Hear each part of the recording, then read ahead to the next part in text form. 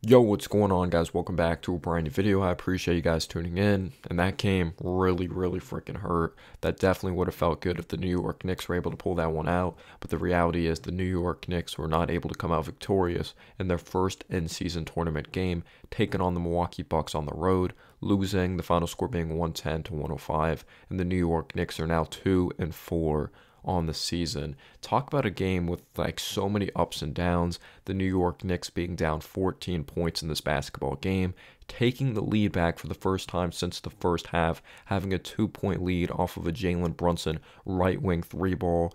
And Damian Lillard responds. That lead lasted literally like 10 seconds because Damian Lillard was able to execute on the other end. I'm going to have to go back and watch the tape. I think Julius Randle was supposed to help when it came to that three-pointer. I'm not sure who it was. Maybe Quentin Grimes was supposed to pick him up more to make sure that he wasn't able to navigate around that screen and don't even give him like a little bit of airspace. But Damian Lillard ended up hitting a big time three ball, and Jalen Brunson, who was awesome all night long, carrying this New York Knicks team from a scoring perspective or scoring standpoint. Jalen Brunson went to create. Brook Lopez did a good job shutting him off, shutting off his angle of hitting a fadeaway, a fall-away jumper kind of like off balance. I wasn't a big time fan of that shot. I understand Jalen Brunson was hot all game, but I would have liked to see him move the basketball. But who knows if we would have gotten a quality shot. We don't get very quality shots within this offense, to be completely honest with you guys. And when we do, we were not able to knock them down. But I thought that was a forced jumper by Jalen Brunson. And then the New York Knicks get beat in transition, and Damian Lillard's able to finish, and he's able to capitalize a three-point play. The foul was on Quentin Grimes. So the New York Knicks fought, I'll give them that, and I understand they were shorthanded with no RJ Barrett, but the Milwaukee Bucks just made so many mistakes in that fourth quarter. We actually played very solid defense, I thought, in that fourth quarter. The New York Knicks just weren't able to score enough at a consistent level, so we were not able to capitalize off of a Giannis travel or able to capitalize off of a missed shot around the basket that I thought was a very good contest. A missed three-pointer by Brook Lopez. Brook Lopez wasn't in double-digit rebounding in this game, but I'll say this, he was freaking fantastic defensively. He finished with 7 blocks. And this Milwaukee Bucks team, this is just New York Knicks luck right here. Credit to Adrian Griffin for making adjustments, but this Bucks team was playing terrible defensively entering this game. One of the worst groups in basketball. We know personnel-wise they have potential to be a good defensive team, but obviously the backcourt of Damian Lillard and Malik Beasley, that's not going to be good defensively moving forward. But you still have Giannis and you have Brook Lopez, and they were able to make adjustments, put Brook Lopez into that drop coverage, and make him more versatile on defense, and that's what they did. And when the New York Knicks would go on a run, even before we ended up taking the lead, and then Damian Lillard took over with just, it felt like that dude scored the three-pointer and then the three-point play. So he scored like 6 points in like 30 seconds. It was so ridiculous. But when the New York Knicks would go on a run, Jalen Brunson gets a bucket, Emmanuel quickly gets a bucket, Mitchell Robinson's crash in the glass. Giannis, who's struggling all season long shooting the three ball, we know that's not his forte, 3 for 3 from beyond the arc. Usually he has the worst misses from beyond the arc, or he front rims them. It's too strong off the back iron. He was just swishing threes tonight. 3 for 3, and a couple of them, or the majority of them, came in that third quarter or the end of the third quarter early in the fourth. And I don't like moral victories. I like how the Knicks competed, but when the Bucks weren't able to execute in that fourth quarter at a very high level and we were competing well defensively, like the Knicks just need a win. You needed someone else to step up besides Jalen Brunson. By the way, elephant in the room, because we lost, I haven't really addressed it much, but Jalen Brunson, extremely efficient, looks like this dude's back. I understand they don't have very good defense, the Milwaukee Bucks, especially when it comes to the backcourt, but they did make some adjustments tonight. Jalen Brunson had 45 points, and his three ball wasn't even falling. That was the impressive thing about Jalen Brunson's performance. Just the only nitpick, probably a turnover he had in the fourth quarter, but it really didn't affect things when it came to the next possession, when the Bucks ended up getting the ball off of the turnover because they were not able to execute. But my nitpick is that shot after Damian Lillard, because when Brunson hit that three ball on the right wing with 1:10 left, we're up 2, and then Damian Lillard's able to hit the 3, which put them up 1, and then Jalen Brunson isolated. I guess he had the matchup that he wanted, and I thought he forced the shot in that position, and then Damian Lillard wasn't able to execute, and Julius Randle forced a shot around the basket. Randall did hit a couple pretty big shots in the fourth quarter, but obviously he didn't execute in the fourth when it came, or at the end of the fourth when it came to a couple shots when we're trying to get ourselves back in the game and give ourselves a shot like for the free throw game. But for 3 quarters of basketball specifically, also like Julius Randle's bad. He was really bad, but yeah, Jalen Brunson, 45 points, 4 assists. Maybe you want to see him probe around and distribute the basketball more. But when he did, you have Josh Hart in the lineup. You don't have RJ Barrett. I'm not trying to make an excuse, but Josh Hart didn't hit 1 3-pointer tonight. Josh Hart was terrible, terrible from 3. This is my problem with Josh Hart. We know he's a good rebounder, jack of all trades player, gets deflections, good defensive player, facilitates pretty well. But he's the guy that does the little things. He's not someone that you start on your team. He's been an up and down 3-point shooter throughout his career. He did not shoot it well from 3. You look at the Bucks; they shot just tremendous. Marjon Beauchamp, who ended up getting action for the Milwaukee Bucks coming off the bench, he comes in the game. He knocks down threes. So I don't want to say they had out of like uncharacteristic performances, but Giannis going 3 for 3 from 3. That's definitely uncharacteristic. And Mitchell Robinson actually fouled him at the 3-point line. I don't remember ever seeing that happen.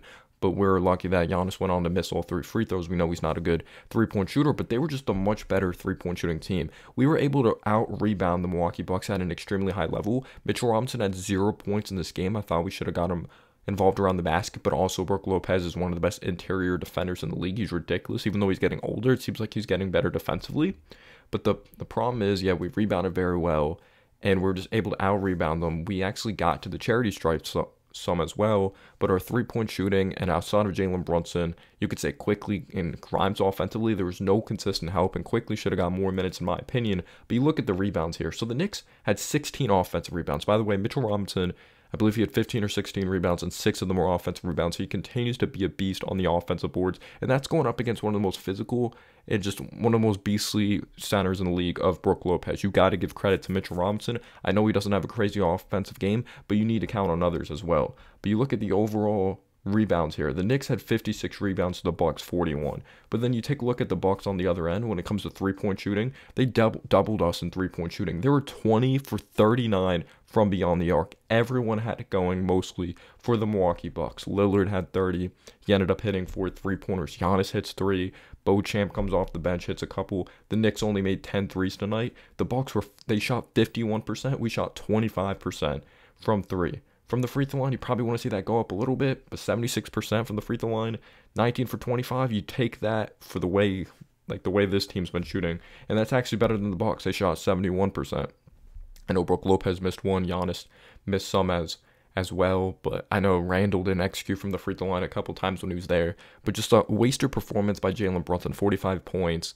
And it was just one of those nights just offensively, or it's just the way this offense is. You can't consistently count on it consistently for 4 quarters of basketball. Notice how it's always a tight game when we're coming from behind. We can never go on a big run and just continue to gain momentum because this offense isn't built that way. It's more of a read and react offense that it's not really built for longevity runs because the defense could, I feel, easily adjust to it unless like you know Brunson was on one tonight. But we obviously got to talk about, well, I'll talk about Grimes. I thought Grimes was more confident tonight, had a nice finish in transition, nice couple sidestep threes, maybe because JJ Redick is his trainer was actually commentating this game, so maybe he wanted to impress him. Grimes hit 5 threes. He had 17 points out to Grimes for scoring the ball, had some solid moments defensively. There was also some times, though, I'm like step up on Damian Lillard, so there definitely was some inconsistencies there. But I thought Grimes played pretty well. You needed him to score in double digits, and he hit a pretty big time 3 in the fourth quarter. But yeah, Julius Randle needs to step up. That's literally it. Maybe he's not fully 100% healthy. I don't like giving excuses, but I just don't get it. Like, injured or not, if you truly love this game, you're putting, I'm not trying to question his love for the game, but, like, he's obviously not injured. He's recovering from an injury. But it just looks like this dude does not consistently care out there on the floor. I don't get it. Is it just, that's just how his body language is? Like, we just have to get used to his head being down? Like, should we be okay with that as fans? But there are some possessions that I'm like, it has nothing to do with conditioning because there's some plays that it's just like, that doesn't come down to health. That's just a bad decision IQ-wise. He made a couple bad decisions in transition, settling for some stupid fadeaway jumpers, especially when there was this one possession. Julius Randle missed a 3 on the right wing. The Bucks have the ball, and I believe they lose it. The Knicks are in transition. And I don't want to say it was a mismatch. I don't remember who was on Julius Randle, but he settled for this really awkward fadeaway jumper that only hit the backboard. But it wasn't even just his IQ. We know his lack of awareness we talk about. He actually rebounded the ball well tonight. I'll give him credit there, double digits in rebounds, and he managed to have over three assists. But he was just missing wide open threes. He got a couple buckets in the fourth quarter. Nice little.